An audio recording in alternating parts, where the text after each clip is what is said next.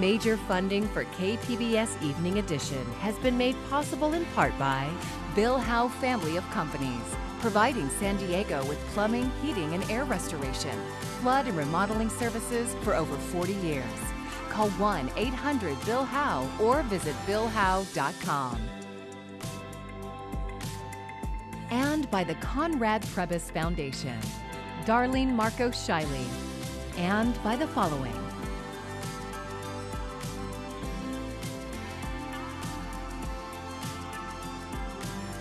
And by viewers like you. Thank you.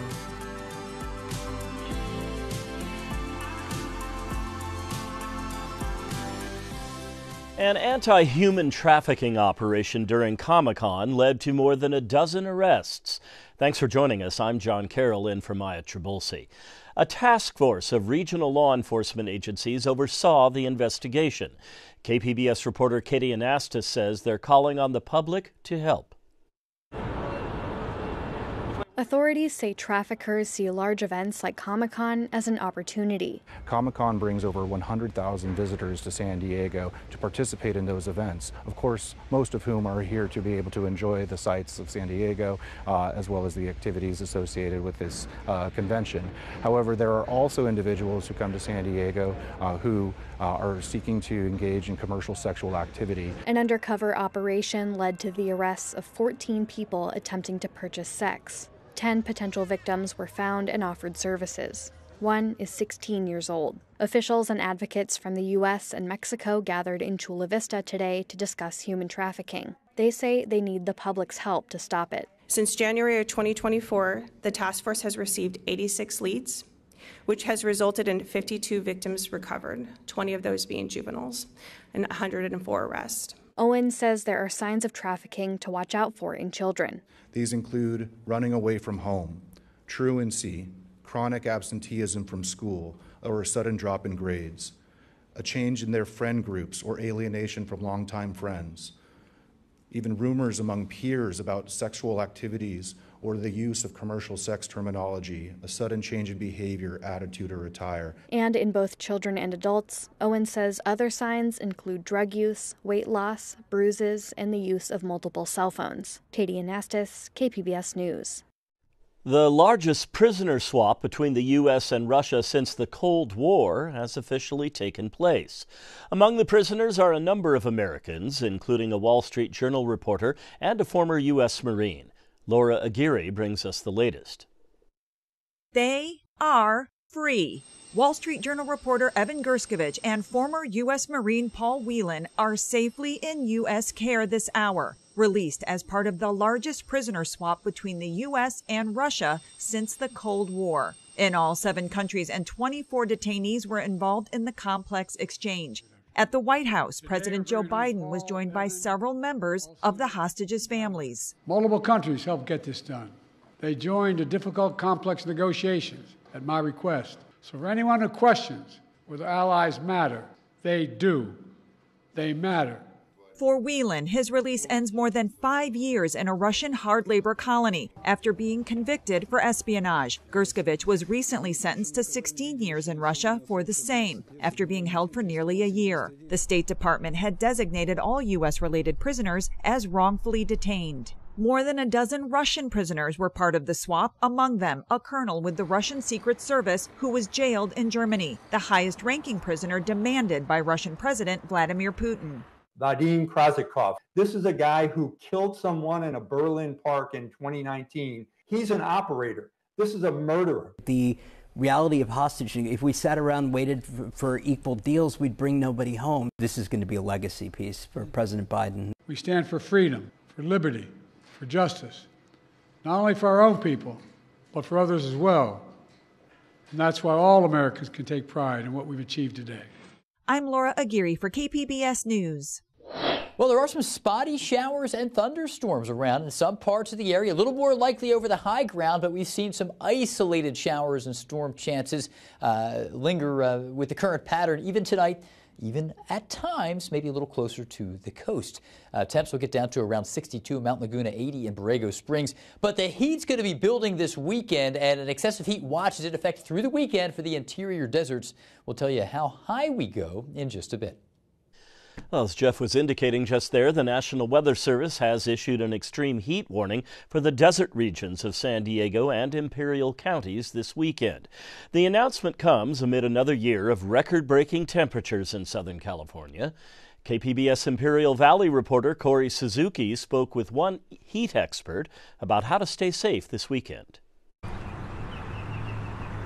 There's been a growing awareness of the dangers of extreme heat in North America. In 2021, a heat dome struck the Pacific Northwest and killed hundreds of people. And the climate crisis means those kinds of events are only becoming more common and more intense. So, what does this mean for all of us? And what can we do to stay safe? If you identify yourself as somebody at risk, I would recommend to stay in a cool place, to limit your physical activity as much as possible, and to drink a lot of water. Tariq Ben-Marnia leads the Climate Epidemiology Lab at the Scripps Institute of Oceanography.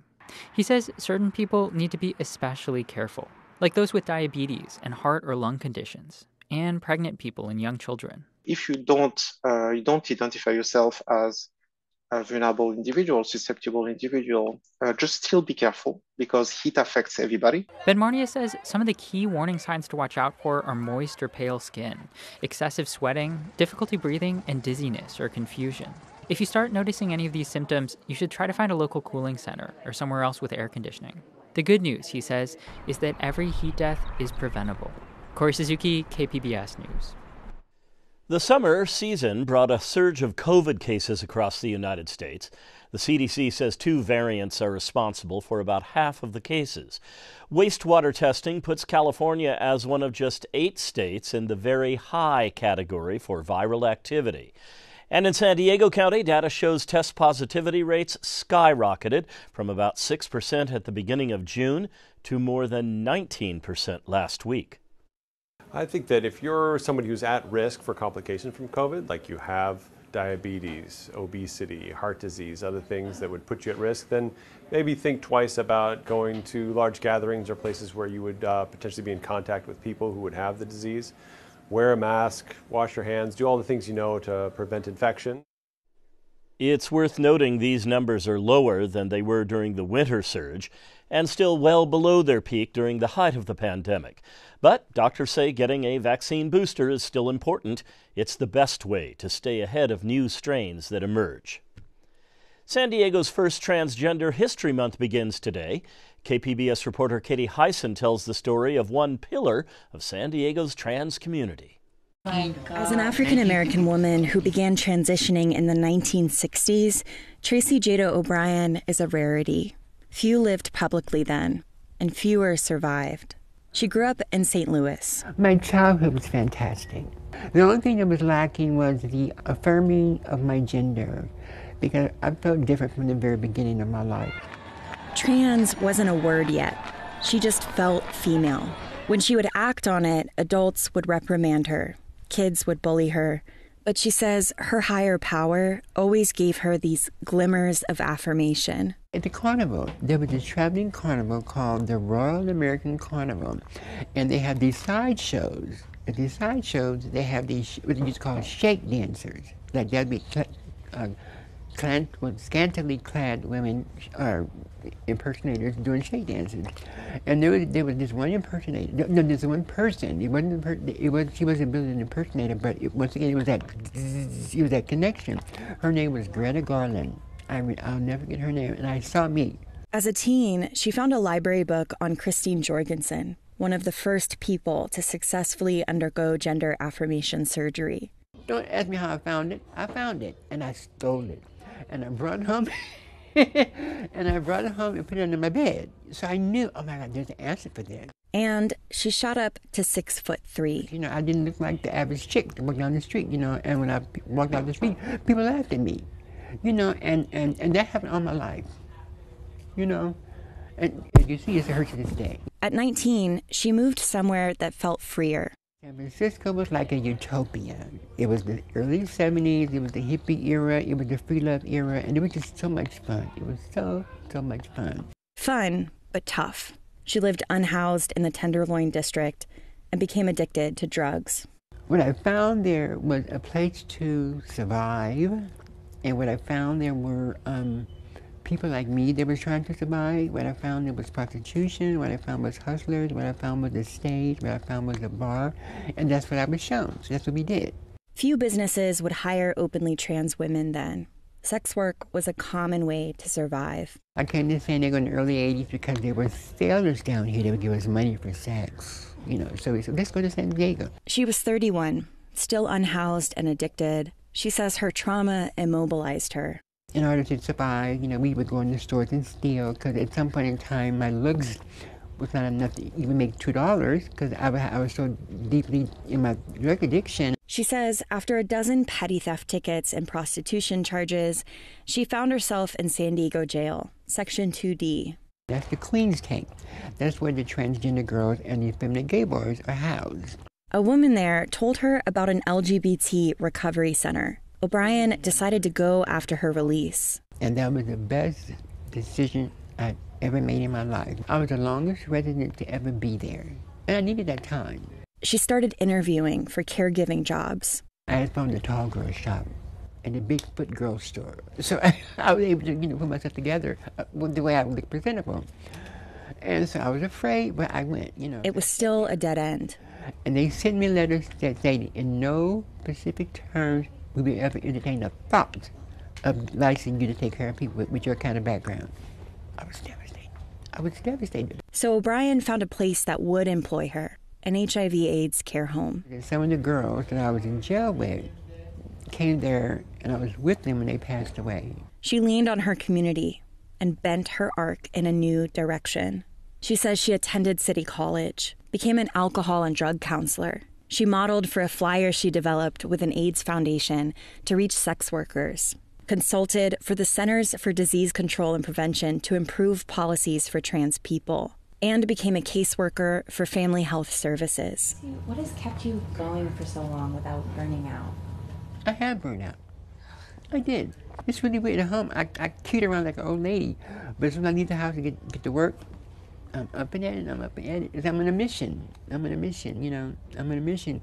I don't want any other trans or non-binary or anyone who's slightly different to ever feel or go through what I went through. This month, she'll attend the Democratic National Convention. What do you think your child self would think if they could see you now? Oh, she'd be ecstatic. She'd say, "Oh, Mommy, you did it, girl." Katie Hyson, KPBS News. The Federal Reserve says interest rates will hold steady for now, but they've also signaled a cut could be coming soon. Many economists predict a rate cut could come as early as September. Jen Sullivan looks at the indicators policymakers look at to determine whether they should lower rates. You may have noticed the price of many things that you buy have gone up, but those price hikes are cooling. And while it's great news for consumers, it also means the Federal Reserve could soon be lowering interest rates. Current rates are at a 23-year high. People hate inflation, and a lot of people in their living memory haven't had to deal with really strong inflation the way we have in the aftermath of the pandemic. So what does the Federal Reserve look at when determining whether to cut rates? One indicator is the Personal Consumption Expenditures Price Index. The Commerce Department measures how much U.S. households are spending on certain goods and services, like car insurance. The way prices change for the things that consumers, that households in the United States spend their money on. The latest data released last week shows the PCE index slowed 2.5% in June from a year earlier, which is closer to the 2% inflation goal that the Federal Reserve wants to see before lowering rates. Another indicator the Fed looks at is the Consumer Price Index, which measures the average change in prices for certain goods and services over a period of time. In June, month to month, prices fell for the first time since the start of the pandemic. They also look at unemployment rates. We get weekly data from the government that tracks the number of people that file a claim to receive unemployment insurance. So that's a really timely and important measure. The good news is most economists predict all these indicators show the Federal Reserve will likely lower rates in the fall. The trend line is unambiguous, and the Federal Reserve is going to feel confident enough to start loosening policy at September. For Consumer Watch, I'm Jen Sullivan. Commercial flights are set to take off from Palomar Airport once again. KPBS North County reporter Alexander Nguyen has more on what that means for the airport and North County's economy. Soon, there will be more departures, more arrivals and reunions at Palomar Airport. American Airlines recently announced it will soon offer daily flights to Phoenix, Arizona from the county-run airport. It means economic activity, increased economic activity for the airport and the region. Jamie Abbott is the county's director of airports. He says the aviation industry supports about 2,600 jobs at Palomar Airport. It also means giving people the chance to fly out of their community instead of travel to Orange County, John Wayne Airport, or down to San Diego International to begin their travels. So I think it's going to be a great benefit for the residents of North County. American will offer 2 outbound flights to Phoenix's Sky Harbor International Airport. The flights will be operated under the American Eagle brand. In a statement, American Airlines says the new service will provide convenient one-stop connections to destinations across the U.S. and Mexico. I estimate that for every time that plane lands, it adds about $300,000 to the overall regional economy. Eric Bruvald is the CEO of the San Diego North Economic Development Council.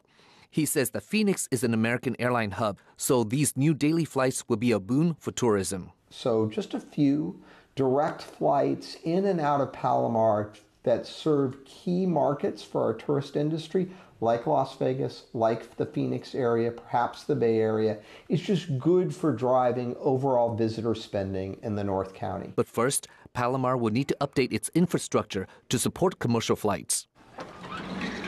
Right now, it's pretty simple to go through security screening at Palomar Airport, but with commercial airline returning, so too with the TSA and beefed up security. The last commercial flight out of Palomar was in 2015, and the Transportation Security Administration had removed all of the screening equipment. So we formally had to request to bring their equipment back and their personnel back to Palomar in order to provide the screening for the American flights. Currently, JSX and Advanced Airlines offer chartered passenger flights out of Palomar. They operate under a different aviation license and do not require TSA screenings. Flights from American are expected to take off starting February 13th. Alexander Nguyen, KPBS News. Firefighters in Northern California are still working to contain what's now one of the largest wildfires in state history, and it's still growing. The Park Fire has burned more than 393,000 acres. That's just under 4,000 acres away from the top 4 spot. More than 500 structures have been damaged or destroyed. One family who lost their home in the fire has been through this before. Munna Sadiq has their story. When you're a kid and you're like, wow, someday I'm going to own my own house, but it's going to burn down. And then I'll get another one and it's going to burn down again. Like, who would have thunk it? For Christy and Michael Deneau, losing their home in the 2018 Camp Fire was something they never thought they'd have to live through. Last week, they found themselves in the same nightmare all over again. Christy recording the moments she realized she might never see her home again.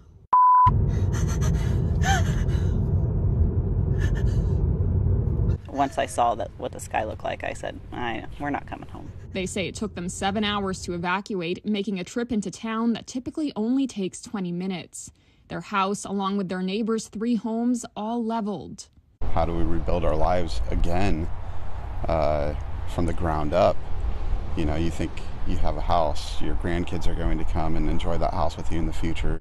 Then once again, it's just gone. The insurance crisis, spawned in part by the Camp Fire, leaves them now at even more of a disadvantage. By the 3rd summer of getting insurance, it was just so unattainable for us and so unaffordable. It felt as if we would have had to have a mortgage payment just for our insurance. It's just hard to fathom how you could spend so much money every month to try to save something and then still lose it anyways. The mountainous beauty is what led them to Cohasset in the first place, but it's something they say they'll rethink. I don't think we'll be buying in the mountains again. I think it's just a little too scary. Despite everything, they maintain a sense of optimism. They say the loss of their home wasn't the biggest thing to happen to them that week. We evacuated, and then the following morning, our daughter went into labor. The following day after that, gave birth to our first grandchild. When we think back on these dates, maybe it won't be as sad. We'll think about our grandson being born. Monosodic with that story. A GoFundMe has been set up to help Christy and Michael.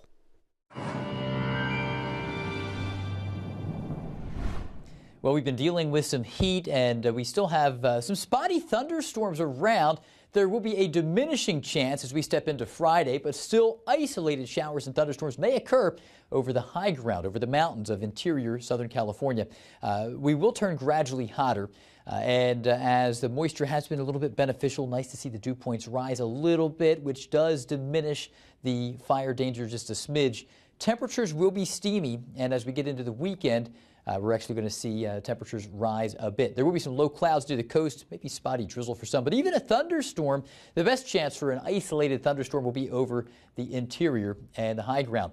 Tomorrow, there's still a chance for an isolated storm or two here into areas around the mountains of interior Southern California. You can see we have an isolated thunderstorm plotted there near Mount Laguna, but it's not as likely near the coastline. In fact, overall, into Saturday, this is beneficial. You can see some of the large fires, like the Park Fire up to the north. The isolated storms can be kind of a two-edged sword.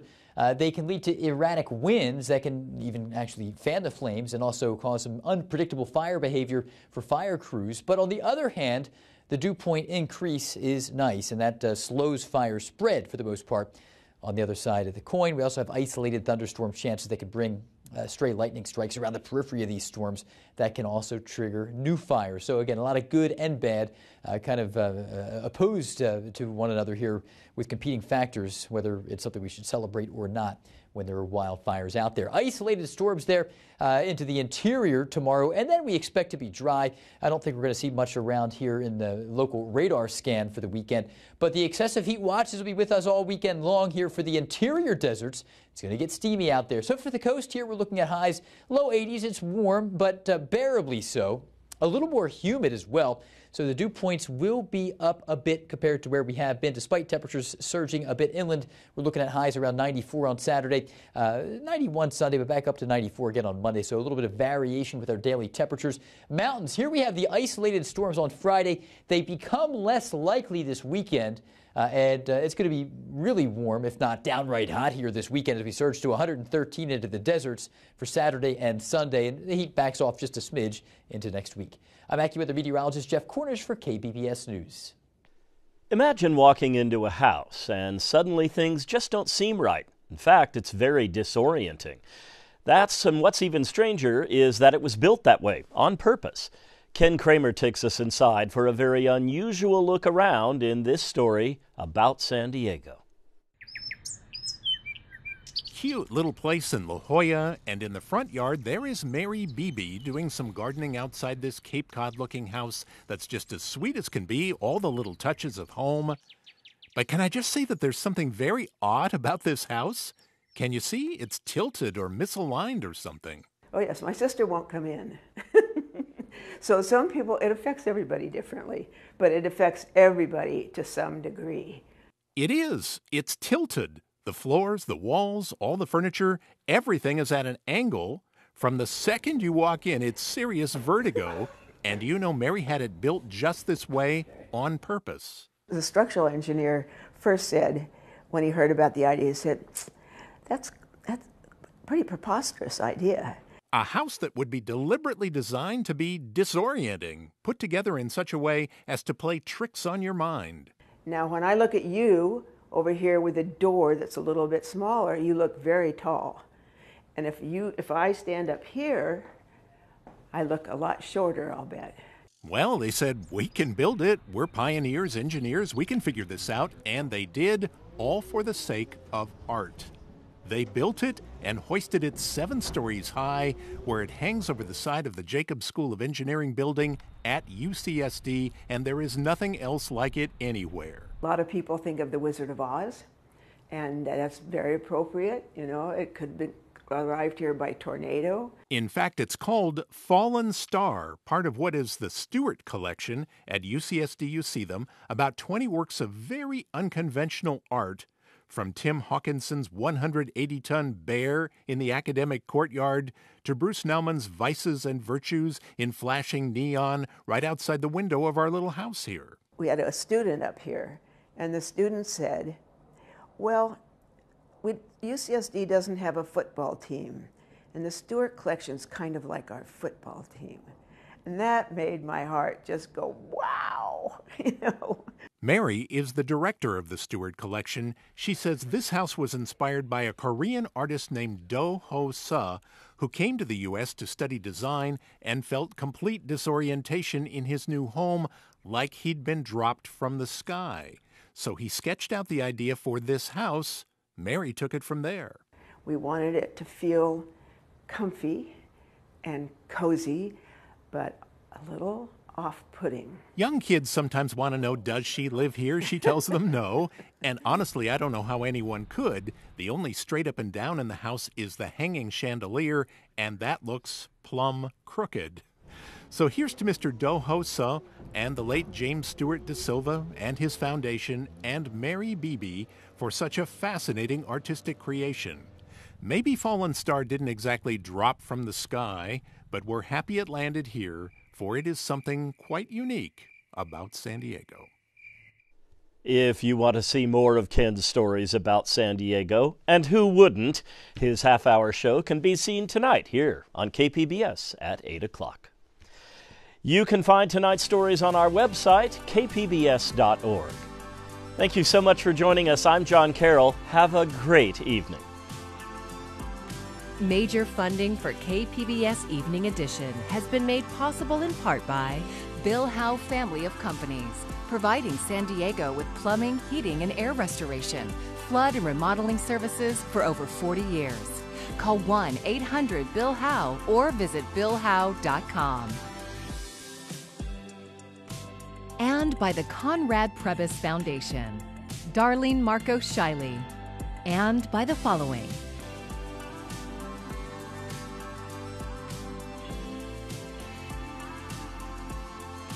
and by viewers like you. Thank you.